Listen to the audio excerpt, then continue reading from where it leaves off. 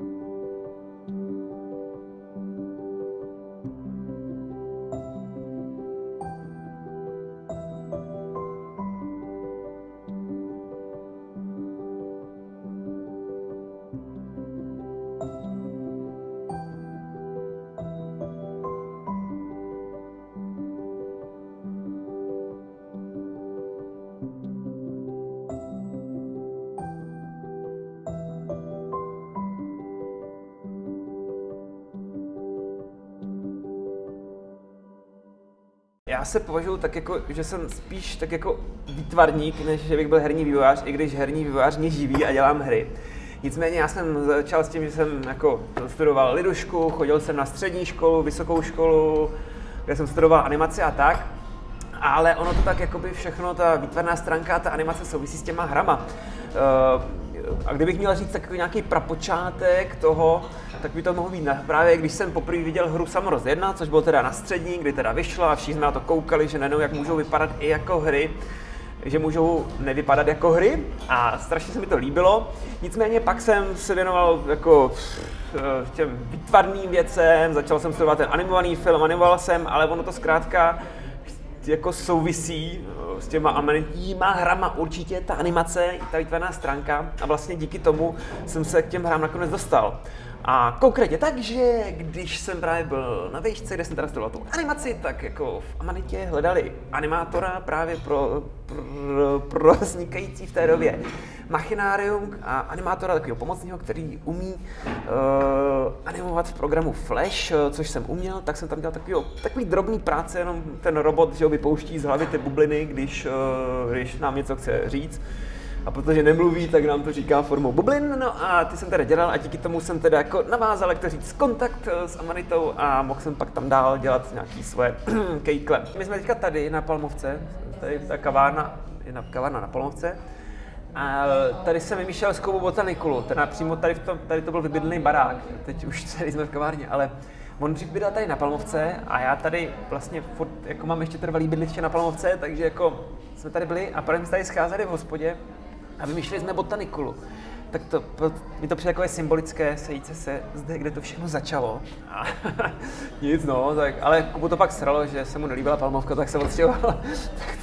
ale dobrý no, jsme nepotřebovali kancel, jsme měli hospodu no.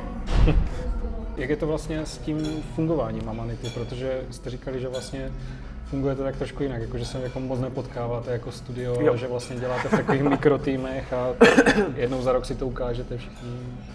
Teď to řeknu, je to tak, my se vlastně většinou moc nevidíme. Každý tak pracuje z jiného místa, případně z jiného státu, někteří, a jsme tak jako rozvrcaný takhle, aby tak ono to pochopitelně začínalo nejprv tak, že jako Kuba si ty hry dělal sám, tak co by chodil někam jinam, když je na to sám, a postupně nabírali se další lidi. A tu spolu tak komunikovali přes ty internety, že jo. Potom se teda pořídilo jako něco jako kancel, což je takový byt, kde teda se jako mohlo pracovat, ale zase prostě, když někdo bydlí v Brně, tak nebude dojíždět do Prahy, tak stejně jak ty lidi pracovali to. Třeba jako příkladu můj programátor Chuchla Botanikuly, tak ten je se odstěhoval do Bratislavy, tak ten už určitě nebude dojíždět a tak.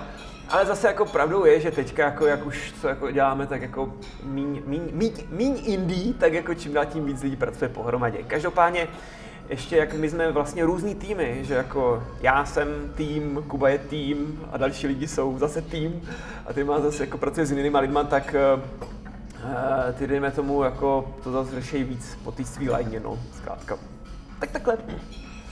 Můžeme přejít na tu Botaniculu, no? To je asi takový začátek a pak...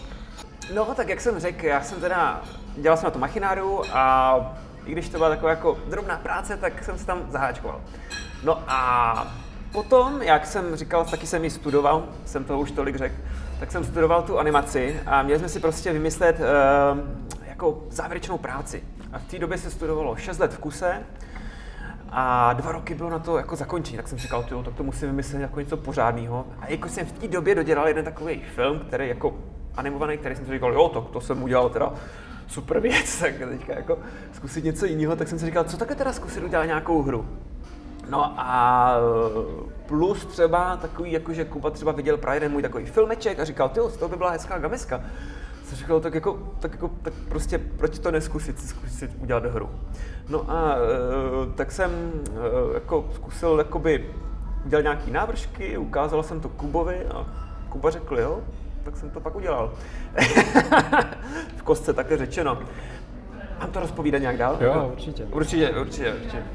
No, tak jak jsem říkal, tak já jsem, že jo, dělal v tom Flashi, když scháněli na to Machinárium někoho, kdo umí dělat ve Flashi. A protože ve Flashi se, že jo, dalo v té době ještě programovat a nebyl to úplně mrtvý program jako dnes, tak zkrátka, že to udělat v tomto programu. Zároveň, jelikož já jsem byl tak jako zvyklý, že co si neudělám sám, to nemám, tak jsem si říkal, když to budu muset i sám programovat, jako, což jsem neuměl programovat, jako jsem uměl dělat třeba banner na internet, že nás to hodí na prodejnu s botama a tak, ten odkaz. Ale tak zkrátka, když to budu muset sám programovat, tak jsem si to jako vymýšlel, jakože že to bude takový jako interaktivní film, že kliknem doprava, jde doprava a doleva, jde ku podivu doleva a to. Ale ten Kuba říkal, jako, že by to byla škoda, jako trošku, že oni ty gameři jako prostě by tím jako jen prolítli, takže by to chtělo nějaký zastávky jako tam dát, tak jsme tam začali pak vymýšlet ty puzzly a tak z toho nakonec vznikla jakoby hra. No ale jako ještě neprogramoval jsem to sám nakonec, že Kuba právě říkal, jako Kuba, že by to chtělo programátora, tak jsme sehnali právě programátora, což byl právě Peter Stehlík. A já samozřejmě ještě předtím, než jsem Kubovi něco ukázal, tak jsem si potřeboval jako vymyslet, co mu ukážu. No a jelikož to bylo zrovna léto a byl jsem takový jedný jihočeský zahradě starý, tak jsem si říkal, jo, umístím tu hru do téhle zahrady. Tak jsem začal tím, že jsem si fotil větvičky, lístečky, jablíčka, kůru a tak dále. No a to jsem pak prostě v počítači si nějak jako začal zpracovávat a celkem záhy mi z toho vylezlo takových jako prostě 5 postaviček, jsem si říkal, jo, to je super, tak jasně, to budou ty hlavní hrdinové, tak jako v samorostu 1, Machinárium 2, tady bude 5, to bych mohl tady odbočit, že samozřejmě pak jsem musel všechno dělat 5krát, že jo, a jakož to bylo animovaný, tak jsem ze všem musel jako 5krát oběhnout doprava, 5krát doleva a to už jsem pak i taková perlička, že už pak, jako jsem si říkal, jestli nemám nechat umřít hrdinskou smrtí, ale pak jsem si říkal, jako, že to je příliš krutý a Kuba to taky říkal, tak jako ať umřou, a říkal, si umírají ty tvoji roboti, jako to ne. Tak zkrátka dodělal se to takhle. No, zkrátka měl jsem ale 5 postaviček, ty jsem si zkusil umístit do nějakého prostředí, zkoušel jsem si jako jak by to mohlo vypadat, protože takhle já vždycky začínám všechno tím, že si kreslím, jako proto jako jsem začal tím, že jsem si kreslil, takže jsem si nakreslil postavičku, nakreslil jsem si prostředí, ve kterém bude a pak teprve jsem vymýšlel, o co tam v té hře půjde a jelikož jsem ty hry neuměl, tak i jsem si vymýšlel jako všechno, vlastně jsem to dělal úplně obráceně, že asi teoreticky se ty hry mají dělat, jakoby no. Každopádně, když jsem měl tyhle ty obrázky, tak ty jsem teda ukázal Kubovi a on řekl jako, že jako jo. A já jsem to mohl začít vymýšlet a realizovat. Tak jsem začal, že jsem si poskládal, jako, jak by mohly vypadat ten svět, tak z toho mi vznikla taková jako větvička. Tak tam jako začaly ty postavičky pobíhat. Jak jsem říkal, že mi bylo mi poraděno od Kuby, že teda by tam měly být nějaký ty úkoly, tak jsem jako začal vymýšlet úkoly, což spočívalo třeba v tom, že se má kliknout na letící pírko a tak. Ale zase ono to mělo tu výhodu, jakože, že jsem jakoby v tom vlastně byl úplně jako, jak to říct slušně, no, protože jsem tomu nerozuměl.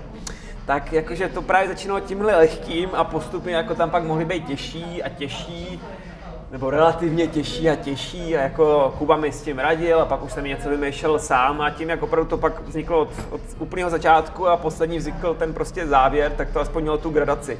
A samozřejmě během toho vyvstávaly různé věci a různé výzvy, že zkrátka nejprve jsem dělal třeba celý v tom Flashi jenom, že jsem si říkal, to je jasně flashová hra, tak to bude super, když to bude ve Flashi, no ale pak Kuba říkal, že třeba jako ono to ty vektory není úplně dobrý, jako, že ono prostě,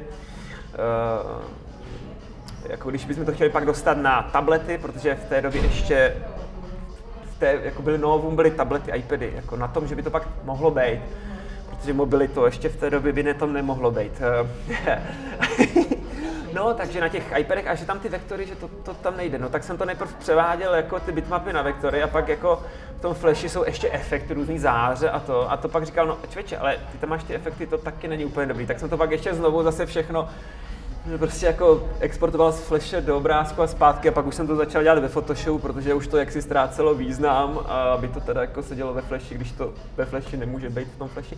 Hudbu dělala kapela 2, to vzniklo tak, že jsem prostě od nich potřeboval hudbu k filmu a oni zase říkali, že mají CDčko, nemají k němu klip, tak jsem udělal klip a tak to vzniklo ta spolupráce a když prostě pak jsem začal dělat hru, tak zkrátka tady hudba je taková jako hravá, dělají prostě kombinují zvuky a to, tak jsem jim to jako nabídnul a oni byli jako řekli, že jo, a následně teda už teďka dělali 3. hru, nicméně v té době stejně jako já vlastně, jako oni do té doby taky neměli žádnou zkušenost s hrama, takže taky se jako učili za pochodu, jako tak jako prostě, jak to tak bývá, přírodní hra, tak tam dáme nějaký ambient, ale jako když to prostě člověk poslouchal 5 minut, tak měl prostě hlavu jak zvon a tak prostě se tak za pochodu takové se taky učili, ale zkrátka nakonec snad výborný, dělali si právě i tu hudbu a zvuky, všechno a jako teď ta hudba byla zvukama, zase ty ruchy a zvuky dělali hudbu. No a pak za to právě získají cenu na IGF, jakoby na festivalu nezávislých her v San Francisku, takže asi to bylo jako fajn, že to dělali a snad se to i povedlo. No, tak to je hudba. No a zajímavost třeba může být, že jsme tu hru jakoby vlastně dodělali, vydali a teďka jako jak jsem se již zmínil, že teda by to mohlo být pro ty tablety a vlastně jako následně se to, jako já nevím, ta hra vznikala, já nevím, teďka 2-3 roky a další 2-3 roky se to vlastně jako připravovalo prostě pro ty iPady, protože prostě jako někde uvnitř animace, která má v sobě animaci a ta má v sobě další animaci, byl vektor. A teď to prostě celý se zasekne, že jo, a je to zmrzlý a teď prostě musím to prostě hledat a prostě bylo to nekonečný a zoufalý, ale tak jako udělalo se to, no, ale pak už trvalo prostě jenom asi půl rok, než to vyšlo na Androidí tablety, tak to je taková jako perlička. Mám říct příhodu o myším moru? Chcete slyšet příhodu o myším moru? Chcete? Ne, to právě bylo, že když jako jsme dodělali, nebo jako jsme tu botaniku přihlásili na IGF a teď to tam nominovali, tak jsme jeli s Kubou do Ameriky, já jsem byl poprvé v Americe, jako já jsem vlastně jako nevycestoval v životě vlastně skoro nikam, takže pro mě jakoby, když to řeknu, jet do Brna by byl zážitek, tak na to do Ameriky, tak zkrátka v té Americe. A když jsme v té Americe, tak si uděláme výlet, takže jsme jako jeli do těch parků na ty sekvoje a jako jsme se tam jako projížděli a když jsem se prostě vrátil, tak najednou prostě jako něco jako, jak to říct, něco jako viróza nějaká, jo, ale pak jsem to skončil, že jsem 2 měsíce bral antibiotika a kašlal jsem, měl jsem křeče a teď jakoby, prostě oni furt tak jakoby, tak jako lepší, horší, tak jako prostě, až to nějak tak jako prchalo po 2 měsících a pak jsem si prostě přečetl, že v době, kdy jsme tam byli, že tam myši roznášel něco, co mu se říkalo myší mor a že to právě jako šířilo v kempech a v těch parcích a že asi 200 000 odhadem lidí na to chytlo, ale jakože se to léčí antibiotikama, trvá to tak v průměru 3 týdny a že to. Takže jsem si přinesl myší mor a jako no, když jsme měli třeba oslavu jako vydání Botanikuly, tak už jsem tam právě tak jako kašlel a teď si říkal, proč mám křeče, když kašlu? Tak takhle no. No a právě když teda jako byla ta Botanicula hotová a Peter začal připravovat teda tu verzi pro ty tablety, který jsme mysleli, že budou raz, dva, tři, ale ukázalo se, že ne. A přeci jen jako tu hlavní, jakoby ten ranec té práce byl na něm. Jsem si říkal, že teda zkusím, jako Kuba říkal, jako protože ta Botanicula nebyl průser, tak jako mohl jsem si udělat další hru, tak jsem začal vymýšlet další hru. Potom, co jsem se teda vylečil z myšího moru, ale tak jsem začal vymýšlet další hru a to byl právě Chuchel. No a to jsem vlastně, já nevím, třeba 2 roky jsem to jako vymýšlel, připravoval a vlastně jsem to tak měl jako už připravený. A teď Peter furt dělal chudák ještě ty tablety, tak jsem si začal jako zase z nedostatku té kreativní činnosti vymýšlet jako další hru, z toho, že jako byla pak Happy Game, takže vlastně jako Happy Game začal vznikat ještě jako, vlastně nezačal vznikat ten Chuchel, tak jako takhle a samozřejmě pak, nebo samozřejmě no prostě Happy Game už tak jako v podstatě já mám hotovo a David, programátor David Šemík zase jako ještě stále pracuje, no tak jako prostě to jen tak jako jak to vzniká a kde já beru ten volný čas, no.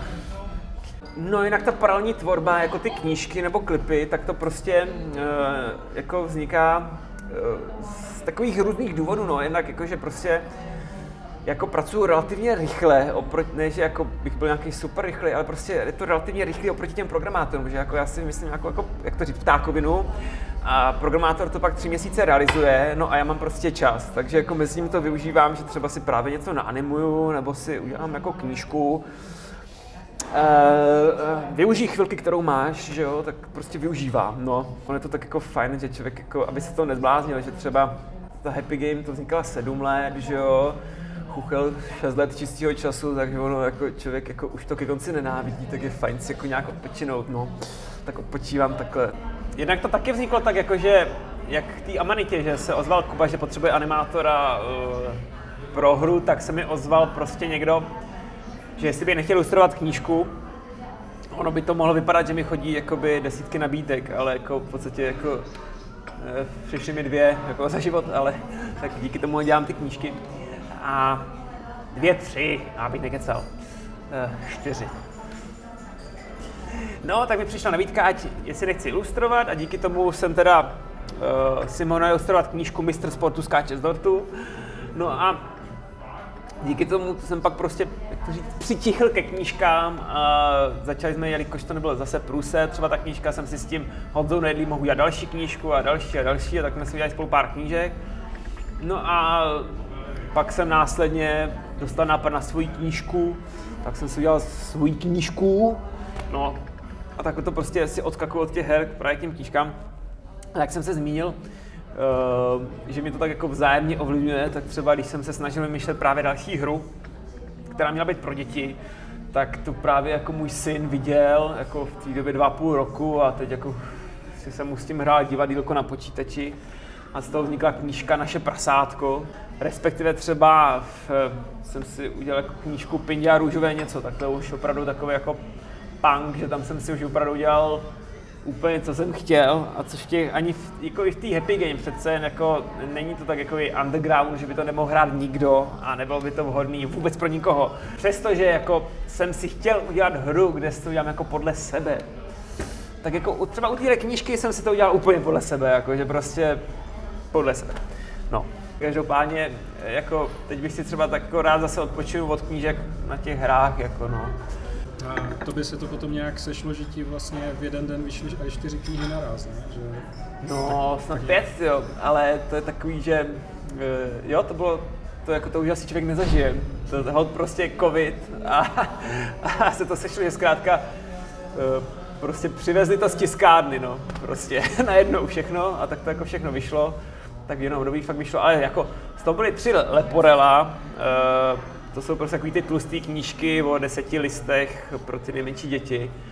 Plus prostě jako když jako 2 roky jsem dělal třeba tu knížku toho Pindu, tak prostě vyšlo to zrovna v té době zase, tak prostě vyšlo to jako. Vypadám, že jako jsem fakt krutej a píšu, ale ono prostě covid, tak bylo víc času, tak jsem napsal jsem sbírku básní. Jana mi říká, že jsem dlouho neudělal nic hezkýho, tak právě jsem jako ty básně zdásně, že jako já jsem si zapisoval jako blbý rýmy, jako úplně ty nejblbější, jako co jde vymyslet, a pak jsem to jako dal do té knížky.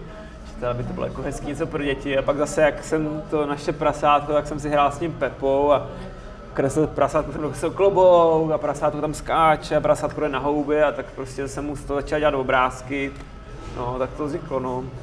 Chuchel, ten je zajímavý tím, že vlastně, že jsou to takové, jak kdyby takové mini historky, které vždycky skončí tím, že se tam objeví to logo a pak zase začne něco nového. No. Pramení z čeho? To je asi více důvodů. Jeden z důvodů je třeba, že já jsem si vždycky chtěl udělat seriál animovaný, protože jak si někteří všimli, ten Chuchel je velmi animovaná hra a víc tam třeba koukáme, než hrajeme, by se dalo říct. Takže mě ta animace baví a zkrátka chtěl jsem si udělat i vždycky seriál. A ono to tak zkrátka vykrystalizovalo, že ten Chuchel, že to prostě byly takové jednotlivé obrazovky, kde něco vyřešíme a jdeme dál. Takže prostě až vlastně nakonec se to pak nějak seřadilo za sebou, jak to jde, protože zkrátka Chuchel chce třešeň, když už ji skoro získá, tak mu někdo vezme a takhle zajímavě pokračujeme v každé té obrazovce. A zároveň třeba já jsem jako prostě přeci jen jako já, když třeba něco dělám, tak už to chci mít hotový. A přeci jen jako něco dělat 6 let, to jako nevypadá, jako, že to má člověk hned hotový.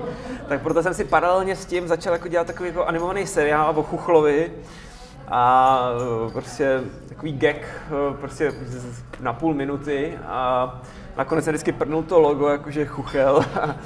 Tak, a proto se to pak objevilo i v té hře, protože pak jsme si řekli, když ten seriál, tak to tam zapojíme a udělali jsme to takový jako předěly nebo mini levely, jako kde teda Chuchel něco vtipného zažije, tak a prostě to tak jakoby proto ty loga, jako. Veselý na tom je třeba to, že jako ta hra vypadá, že jako je jakoby, jako taková jako fórek a že ho bude za půl roku hotovej. Jako já jsem to připravil výborně, jsou to jen animace, jako, který prostě se přehrajou. Akorát třeba jakoby, když třeba ten Peter jakoby furt dělal a my jsme jako furt nevěděli, jako, proč tak trvá, jak mu pomoct, tak nakonec z něj vylezlo, že třeba většinu času mu žere jen zpracovat ty animace, protože ono, já jsem to zkusil nějak jako spočítat, ono to je jak celovečerák, prostě když se dají za sebou. Takže jsme připravili ještě Kubu Sanitráka, programátora, který jako rok a půl jen zpracovával ty animace pro toho Petra, aby prostě to vůbec jako mohl programovat. Tak to je třeba hodně veselý, jakože tohleto. No a pak prostě zase, já si vymyslel třeba fórek, budou tam závody na ptácích, no, haha, tak jako prostě prolítneme za minutu. Ale jako prostě to znamenalo jako udělat jako hru o lítání na ptácích, jakože tak narazí do něco, co když spadne a tak, a jako, aby to hráč ovládal nějak normálně a nepřipadalo mu to divný.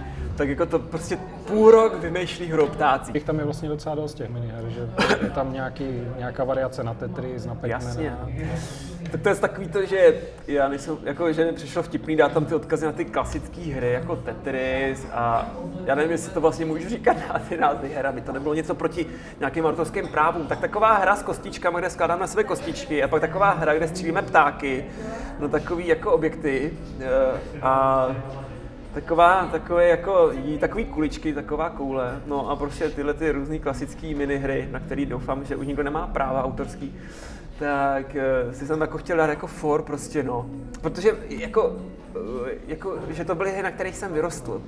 Jakože Tetris, Stržnice, no takový ty digihře a podobně, tak jako proto jsem tam dal kostičky, ale mělo to být vtipný, tak jsem to samozřejmě jako udělal jako chtěl udělat nějak jako humorně, že nás teda kostičky Tetrisu chtějí rozmáčknout, jo, anebo že jo, Pac-Man nás chce sežrát a tak. Takže to tam je, no. Tak proto to bylo o pár let později, no, ta hra. Nakonec. Veselá příhoda je třeba s Čínou, jako kde, co tak jako mi bylo řečeno, že, nebo ono je to už taky jinak, ale v té době, jakože když tam člověk tu hru si jako nevydal přes nějakého distributora nebo tak něco, tak si ty Číňani tu hru jako vzali a prodávali si ji sami. Tak se jako teda jako našel někdo, kdo tu hru jako by bude prodávat. Ale stalo se tam, že oni v té době dali stopku na všechny hry. Jo, byla rekonstrukce státní správy, že najednou stopli a vyměňovali se úředníci a tak nebyl úředník, co by schválil tu naší hru. A teď já nevím, bylo to v řádu měsíců třeba a pak to zase jakoby povolili. Ale 14 dní na to zase vyhlásili boj proti krátkozrakosti. Takže zase, že se jako nesmějí vydávat nové hry. protože tam to musí schválit nějaký úředník, jako jestli ta hra neukazuje Dalajlámu a podobný, což naše hra neukazuje, tak jako by to prošlo asi. Další vtipná příhoda prostě s černým chuchlem, on na to má každý, nebo jestli to vůbec si ještě někdo pamatuje. Každopádně v té době na to měl každý svůj nějaký názor, proč jsme to udělali a naše verze nás jako ty lidi moc jako nebavili. Každopádně bylo to tak, že zkrátka my jsme tu hru jako vydali na počítače s černým chuchlem a bylo to pořád v pohodě a pak to vyšlo zkrátka na mobilech a to asi prostě se ho dostane, protože jako u nás nikdo nepředpokládal, že bychom byli asi nějak a priori, jak to říct, rasisti, ale tak prostě na těch mobilech to vidí úplně každý, i ten, co hry nehraje, když prostě na Google Play to vykoukne, tak to prostě na něj vykouknul ten černý chuchel, no a ona, ta ikonka prostě, tam je čistě ten chuchel černý. A není to úplně tak, jako že by vadilo, že je černý, ale zkrátka připomínalo to ten takzvaný blackface, když se ti bílí herci líčili za černochy a dělali si v kabaretech srandu, že černoši akorát jedí ovoce, jsou líní a nemoc chytrý a prostě aniž bych předtím blackface nikdy zaznamenal, tak prostě chuchel je takový černý, línej, má ten výrazný pisk a když jsem pak viděl třeba panenku Golivok, která vychází z toho blackfaceu, tak jsem musel uznat, že to vypadá, že jsem to jakoby, jak to říct, okopíroval zkrátka. Nicméně, jako tak nejprve člověk byl jakoby jako naštvaný, jako, že prostě, že to jako je ten svět v prdeli, že jo, a že to ne, no, ale pak jsme si o tom teda něco zjistili a tak jako jsme si řekli, že prostě i jako prostě, že jako nechceme, aby jsme vypadali jako, že jsme rasisti, prostě to jako někteří vývojářům by to možná nevadilo, no my jsme každopádně nechtěli a tak jsme to prostě si jako prostě vymysleli, jsme prohodili tu čepičku s tím tělíčkem, no a prostě pak jsme to vydali, no ale bohužel ne každý to jako pochopil a prostě když pak na novinkách je titulek Česká hra mění barvu kvůli rasismu a teď tam je ten černý chuchel danej, no tak jako tak mi pak na Štědrý den píšou lidi, že jsem jim zkazil Vánoce těm dětem a tak a že kvůli Angele Merkelový a takový nejrůznější teorie k tomu kolem byly a tak už to pak bylo jako už to bylo dost šílený, no, ale v pohodě, no, ono se to jako nějak jako neprojevilo na prodejech se to nějak neprojevilo, jako že by třeba jako vyzývali, jako že ať se černoši vrátí na plantáže, když se jim to nelíbí a tak jako to se jako nějak neprojevilo, asi se nevrátili na ty plantáže, jak je vyzývali někteří Češi, no a prostě dobrý, no a pak přicházeli jakoby, naopak třeba jako byli lidi rádi, že jsme to udělali, že právě třeba jako nebyli si jistí, jak to myslíme a tak a dneska už to prostě nikdo neřeší a jako no. Nicméně jako blackface asi jako málo kdo jako stejně jako chápe třeba, co to je doteď, no, ale tak já už prostě jsem na tím zlomil hůl a už to tak neřeším, no. No a mezi tím si... Jestli se chceš zeptat na něco? Chtěl jsem navázat na tu knížku, že mezi tím si asi zase dělal nějaké knížky v mezičase a vlastně v tom růžovém něco je takový, ano, hned na začátku, takový jakoby chuchel, který se tam na začátku oholí, aby nikomu nevadila jeho barva. No jasně, no, to byl takový for právě, který odkazuje tady to. No, jako, protože to už pak jsem byl jsem byl a priori nasranej, jako a už mě srali všichni, tak jsem to jako tak jako ventiloval, jakoby no. Až mi pak třeba žena řekla, že jí mrzí, že už dělám samý ošklivý věci, jako, protože jak dělám tu happy game a pak tady dělám růžový něco, anebo toho pindu, anebo prostě teď jsem chtěl vyjmenovat, kolik knížek o pindourech jsem v posledních letech udělal. Tak zkrátka jsem udělal třeba i dětský leporello, který je vhodný pro děti od 3 let a méně i, takže jsem to tak jako vyvážil. Jak byla ta otázka? Já myslím, že už si odpověděl. Dobře. No, dobrá, no a během toho jste teda začal dělat to happy game. No na té happy game jsem začal dělat vlastně, ještě ani ten chuchel se nezačal dělat. A už jsem vlastně dělal naplno. Protože já jsem to tomu Petrovi fakt připravil, jakože ty zdrojáky, teď ty animace jsem tam připravil a teď jsme si samozřejmě řekli, jak to připravit, aby to pak s tím nebyly potíže. No, tak samozřejmě pak se řeší, že by to mohlo mít větší rozlišení a tak, protože třeba když by se měl vrátit, tak Botanicula měla původní rozlišení 640 x 480, jako.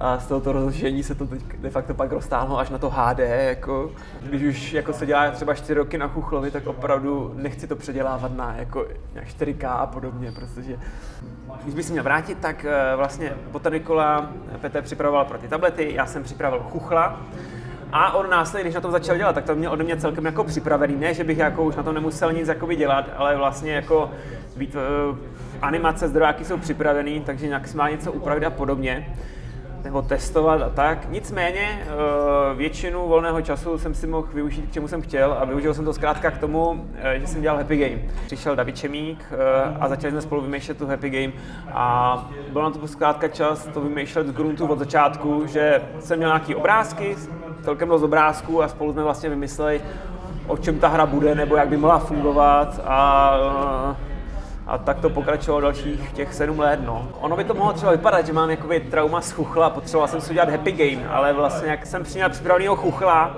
ten ještě se nezačal jakoby realizovat a už jsem začal dělat happy game. Takže to jako vzniklo spíš jako, jak to říct, není to nutně tak, že bych měl trauma z dětství. Ale to spíš takový člověk měl takovou jakoby náladu, že jednak ho třeba štve, jako co se děje ve světě, a teď ho to jako otravuje. Ale zároveň prostě jako jsem naskačil takovou jako vlnu, že mě bavily prostě, já nevím, takové jako divné věci, jako Lovecraft, tak jsem si přečetl celého Lovecrafta, jako, a nebo Děcečko Twin Peaks a takový, a člověk jako, ne, že by to jako chtěl vykrádat, ale jako prostě má chuť dělat právě takový jako sám něco divného. Já nevím, jako, že jsem jako měl období, že jsem čuměl na horory a čím blbější, tím mě to víc bavilo. A prostě tohle všechno, co za ty jako roky člověk jako viděl, tak měl chuť něco takový jako udělat. Tak jsem začal dělat takový jako divný obrázky a protože mě to bavilo a samozřejmě mě těšila i představa, že jako následně jakože prostě po Botanicule a Chuchlovi vyjde něco takového, jako, a že v Amanitě vyjde nějaký jako něco fakt ošklivýho a ty člověk jako má jako z toho radost, prostě taková škodolibost. Tak, ale jako samozřejmě, když jsem si ho kreslil nebo to, tak jsem jako nemyslel, že to dopadne tak, že to bude hra, jako nejprve jsem si tak jako kreslil, že jak jsem se zmínil totiž, já začínám všechno tak, že si něco nakreslím, tak jako jsem začal kreslit a říkal jsem si, co by z toho mohlo být. A postupem času, že jsem si jsem si říkal, co by to byla hra, tak jsem si řekl, tak já to zkusím animovat a rovnou zkusím dělat trailer. Tak jsem si jakoby vlastně hned, jsem z těch obrázků přišel k tomu animování a hned jsem si udělal trailer. No a pak jsem si prostě jako dal schůzku s Kubou, což já rád říkám, jako bylo to v hospodě u Suchý Dásně, kde jsme se sešli večer a což je taková jedna z mála perliček, že jako došlo k blackoutu, že najednou všude vypadly světla v té Praze, což nevím, jestli se stalo od té doby. V roce 2014 to bylo někdy v listopadu, nebo v říjnu, v listopadu, no to je fuk. Vypadly světla, no a já mu to v této atmosféře hospody, kde se ještě mohlo kouřit a to ukázal, no a on řekl jakože jo, tak jsem to mohl začít dělat, no, happy game, no. Takže nevzniklo to z toho, že bych prostě se mi vrátili vzpomínky, jak mě zneužívá strýc nebo něco, ale no. My se sešli s Kubou a teď jakoby, jako jsme se bavili, jako, že by to k tomu chtělo nějaký jako smysl, nebo nějaký vlastní zkušenosti, jako. Ale já prostě ty zkušenosti nemám, jako mě neumřel králíček na balkóně a to, takže jako kluci jakoby, jako říkali, myslím, že nějaký své traumata tyhle ty dětský, ale já prostě nemám, jako. Ta hra je pravda, že ona, jakoby, jak začala vznikat, tak jako, jak to říct, jako, že třetinu hry máme v úzovkách hotovou za půl roku. A to tempo, jakoby, jako tak klesá, až prostě jsme ve fázi, že do té hry už nemůžeme nikdy nic už dalšího přidat, protože zkrátka to už by nikdo pak nerozchodil. Ale ono to bylo, my jsme samozřejmě jako apelovali na Davida, že teda jako je zkušený a ty to jako rozmyslí, ale to nikdo neodhad. Prostě jsme si vymysleli, co by se v tom mohlo jako dít, jak by to mohlo fungovat. No, ale já jsem pak jako přicházeli jsme z nápady prostě postupně a ty tam se přidávali. A jde o to, že zkrátka třeba postavička, tak bude tam chodit, dobře. A teď by mohla něco nosit, dobře, tak bude něco nosit. tak uděláme takovou výjimku. No. A teď by ta postavička mohla udělat zase něco jiného. A takhle nám třeba postupně přibývaly ty výjimky, takže to nebylo tak, že bychom si vymysleli systém, na který by se vymyslela ta hra. Ale prostě vymysleli jsme si systém, ke kterému přibývaly další a další systémy. Takže vlastně jako, dejme tomu, když vyšly ty Pilgrims, tak to je celá hra, jako funguje stejně. Když to my jako v podstatě v každé té části to funguje jinak. No a pak prostě na začátku se něco změnilo a rozhodilo to něco na konci a naopak na konci jsme něco přidali a prostě rozhodilo se to na začátku. A člověk to jako nemá šanci jak ani jako zjistit, než když si to zahraje. No, takhle. Jak jsem říkal, že člověk byl třeba nastavený z toho, co se děje tak jako ve světě, ani by měl třeba trauma, tak i v osobním životě třeba něco štvalo a to, tak prostě se tak jako promítlo zkrátka to, co dělá. A to bylo vlastně, jsem dodělával Chuchla a ještě jsem začal dělat Happy Game, tak jako by na tom sklonku. Jo, ale samozřejmě, člověk byl nasraný už z toho Chuchla prostě, protože už jsem se nechtěl smát, už prostě, možná proto jsem byl jako nasraný z toho světa kolem, protože zkrátka furt jsem dělal něco vtipného a už jsem to nechtěl dělat. Tak zkrátka prvá přišli s tím, že vydávají album a jestli mi nechtěl udělat klip. No a zkrátka z toho vznikl klip Mulatu, kde je právě o tom, že jako panáček se musí, nebo ten hlavní hrdina toho klipu se musí furt smát a jako ty veselé věci ho úplně ubíjejí, až se z toho zblázní. Tak tam se už to jakoby projevilo a bylo to jako vykrystalizovalo pak zkrátka Happy Game, jakoby tyhle ty věci, no. To jsem si tak dělal potají, nebo bokem teda. Už si to teda zmiňoval u té Botanikuly, ale oni teda vlastně pro tebe kromě hudby dělají i ty hlasy těch postav. No, tak oni to dělají komplet všechno, ty zvuku, hudby, hlasy, tak Bára třeba dělala trpaslíka i v Samorostu, že jo, i v těch Pilgrimech něco dělala. To takové jako, jak se bohdalka Amanitě, jako zkrátka, jako, že takhle dělá všechny ty hlasy. No a jinak zkrátka, jak jsem ji říkal, no, ta jejich hudba, jako, oni mají, že jo, v těch svých písních zpívají v jazycích neexistujících národů. Tak oni jako když začínali, je fascinovali právě ty různý rádia, které se naladějí a teď tam někdo zpívá úplně, že to člověk tomu nerozumí, anebo naopak tomu rozumí něco úplně jiného, a tak si to jako vymýšleli sami. A to se zkrátka to promítlo. Právě i Chuchel, on má vlastní jazyk, že jo, jako tam máme slovníček takovej a právě tam různě nadává, nebo jako Kenza je třešeň a tak. Takže to jsem jako vymýšleli, takže jo, takhle no.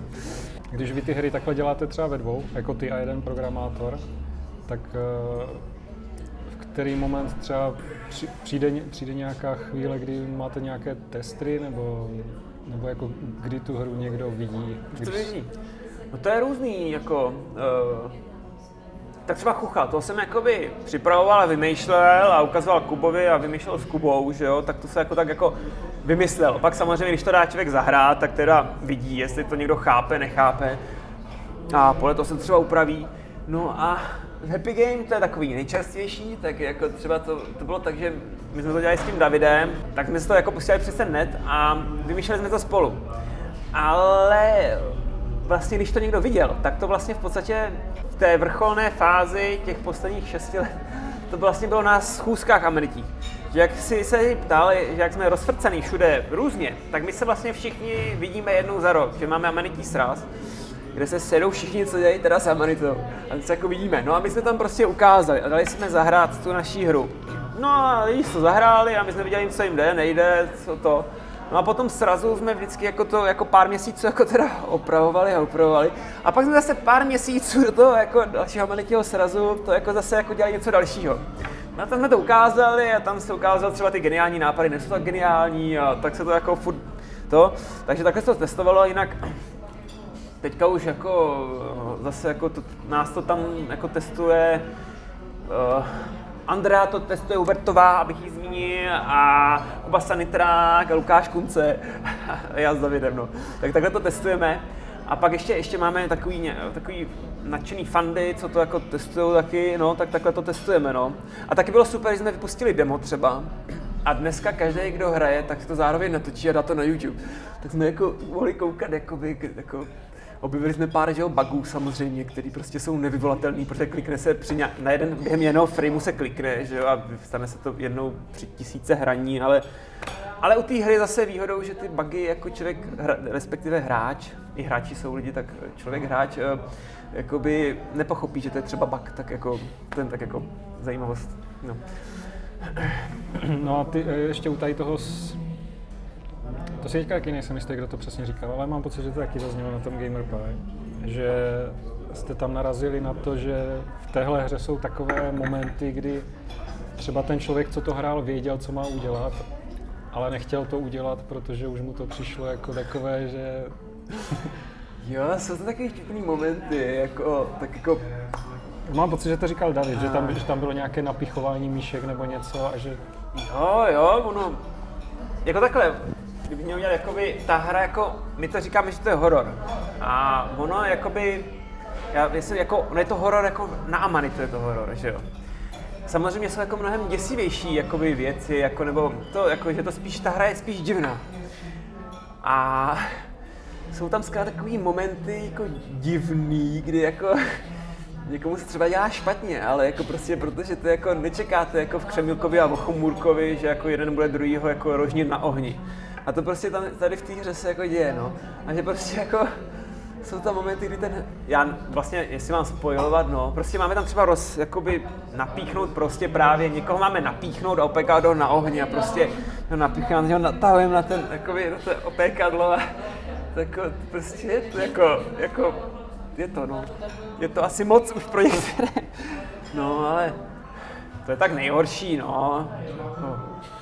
To je tak explicitní všechno a navíc ta hra je jakoby to takový jako Chuchel, jako Botanicula, jen prostě takovými vyhrocenějšími momenty, prostě. Hra teda vyjde na PCčko a na Nintendo. A na Mac. A na Mac. Ale vlastně to je osobní počítač. A jak se na vás tvářili v Nintendu, když jste jim představili jakože hororovou hru? Ty vole, to já vůbec netuším, jak se tvářili. Tak jako, já neumím pořádně anglicky, takže abych komunikoval s někým z Nintendem. Ale já myslím, že asi jsou v pohodě, jako... Kdybych ještě měl odbočit, tak jako ta hra byla vymýšlená, jako že bude mobilní. Že to jako před těmi 7 lety, jako že ty mobily jsou nejlepší. Apple Arcade, co? Že to jako je fajn, jako...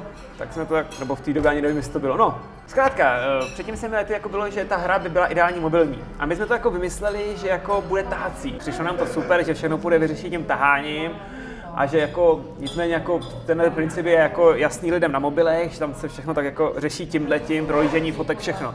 Ale i na stolních počítačích to prostě jako někomu nevysvětlíš. Prostě a i na tom prostě, když jsme to testovali, tak prostě někdo říkal jako, no můžete tahací, ale já to chci zkusit kliknutím, že jo. A prostě mermomocí to takhle se vymýšlelo. Potom následovalo období, kdy Kuba říkal, že nejlepší jsou, jakože bylo by to dobrý pro konzole, jako, protože zkrátka ty jsou teďka nejlepší.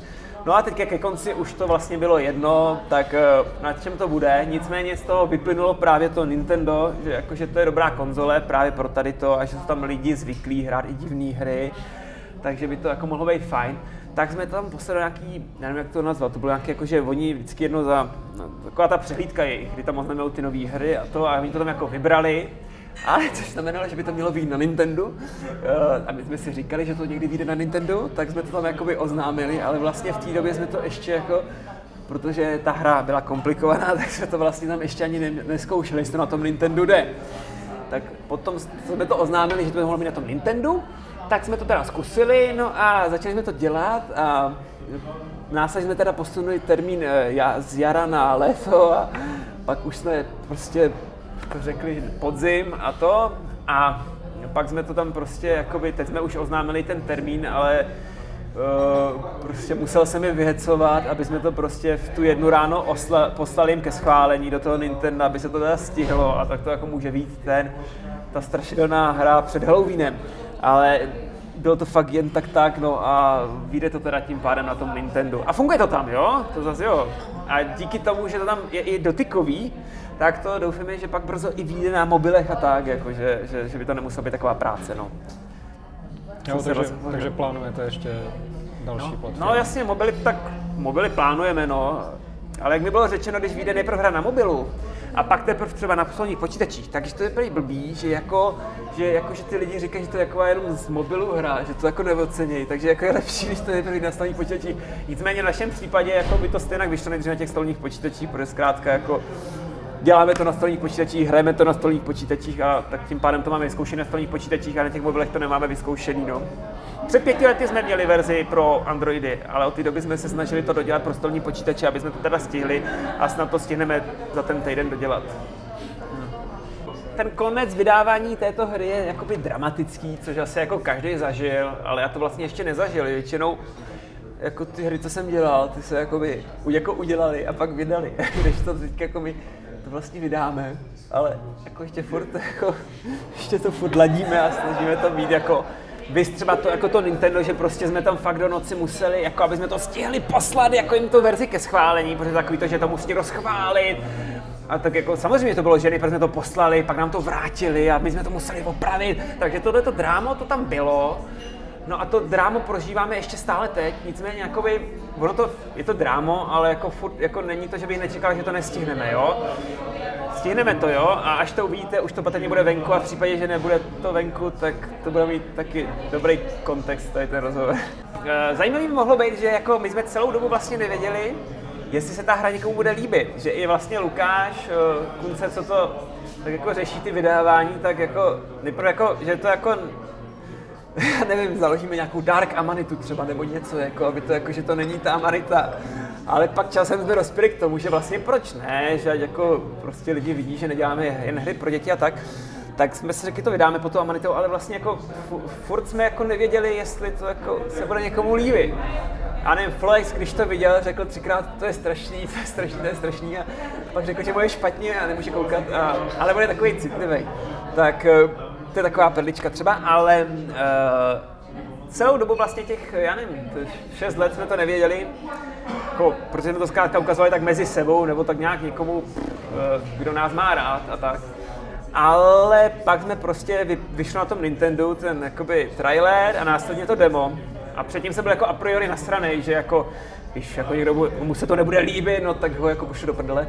Ale naštěstí jako vlastně ty reakce byly super, že jako ta hra vypadá, že jako je divná, jako, že to asi to nebude jako pokračování samorostu, tak jako reagovali na ty lidi, kteří jako reagovali na to lidi, kterým se takové věci líbí. Tím pádem jako na to reagovali kladně a tím pádem vlastně jako dobrý, že my jsme třeba zrovna včera jsme spustili ten trailer s tím oznámením, jako teď koukám na tom Facebooku našim, tam jako ani jeden komentář, jako ani jako, že chtějí lidi nějakou jinou hru, než tuhletu hru, tak jako takže jako, tak nevím, jestli to je perlička z natáčení, ale každopádně je to pro mě příjemné překvapení, jako že nás lidi nezačali nenávidět, někteří aspoň, takže. No a když to teda tak zmiňoval, že vlastně v jeden moment si dělal 3 hry, no. Tak děláš 4. už jak dlouho, nebo? Ty to víš, no? To předpokládám. Já to, no takhle. Nevím, co děláš, nechci po tobě, abys to jako říkal, co nemůžeš. Já jsem to už možná jenom. Jsem to prokecl už, podle mě v tom Liberci, nebo to Brdě. No ano, já už dělám i další hru, ale to jako, já ještě, když jsem začala dělat Happy Game, tak jsem si vymyslel ještě další hru o růžovém koťátku. Ale prostě já jsem to vymyslel a prostě ta představa, že by se to mělo jako realizovat, byla prostě strašně jakoby skličující, vzhledem k tomu, že ještě vznikaly vlastně ty 2 další hry, tak jsem se to pak na to vyflák. Protože mě baví vždycky ta fáze, že se to vymýšlí, takže vlastně moje jako vnitřní, nevím co, bylo uspokojeno. A pak následně, jak ti onehdá David Šemík, programátor, říkal, že už se 3 roky jen flákám, tak samozřejmě to je s nadsázkou, nicméně jsem si asi rok vymýšlel takovou další hororovou hru o takovém šíleným vědci, ale pak jsem zkrátka dostal dobrou náladu a začal jsem vymýšlet takovou jako pozitivní hru, veselou, barevnou, která bude vhodná pro všechny. A to už teďka asi půl rok zase dělám a už mi to i Kuba schválil, že jakože v pohodě a že teda jako můžeme udělat prototyp, takže s Davidem teďka, až doděláme tady tu ošklivou hru, tak budeme dělat hezkou hru a budou všichni rádi, prostě no. Co když bude lidi mrzet, že vlastně vyšla Happy Game a tak takový, jakože si řeknou, tyjo, to je fakt dobrý horor. A pak zjistí, že vlastně zase děláte něco jako Chuchla a tím pádem na nějaký další horor si zase budou muset počkat 7 let. jako to by bylo krásný, kdyby lidi psali, chceme jako Happy Game 2, ale to psát nebudou, jsem přesvědčený. A jako navíc, jako ta další hra, ta jako už je fakt vymyšlená, aby se dala udělat rychle. A David říkal, že to je vymyšlený tak, že to jako celá hra je jako jeden puzzle z Happy Game, takže pro něj to jako nebude moc práce, takže vymyšlený je to kvalitně, což se ukáže za těch 6 let. Ale nicméně ono v té Amanitě teďka vznikají 2 další hry, no. Takže je dost pravděpodobný, že mezi tím vznikne něco, co už pár let vzniká a tak. Uvidíme, jak budeme rychlí, jestli někoho předběhneme. Takže hold, jako, takový to jako, že hold prostě ještě nebyla jako hotový Chuchel a už se začal dělat jako Happy Game, nebo už chvilku to vypadalo, že bude dřív Happy Game než Chuchel, tak prostě my to zkrátka neovlivníme, no, co kdy bude, no. V době, kdy teda tady ten rozhovor půjde, tak už Happy Game bude venku. Jo, to je 6 dní, jo. Takže ti přeju, aby vám to dobře dopadlo, to vydání, aby se to dobře prodávalo. Děkujeme. Ať se teda potom podaří rychle udělat tu další hru, ne? Ať se zase pak můžeš vrhnout na další, kterou už bez tak máš vymyšlenou. Ne, tyjo, teď už je to jako, teď už jako nepotřebuji dělat 3 hry zároveň, to naopak si to chci jako dělat na pohodu, jako. A však jednu už máš hotovou, ne? Tak teďka už by zase dělal jenom 2 zároveň. Jo, ale to jako prostě člověk jako pak umře a má za sebou jen hry, což jako není zase tak špatný, nicméně jako nežijeme jen pro hry, no. Moudro.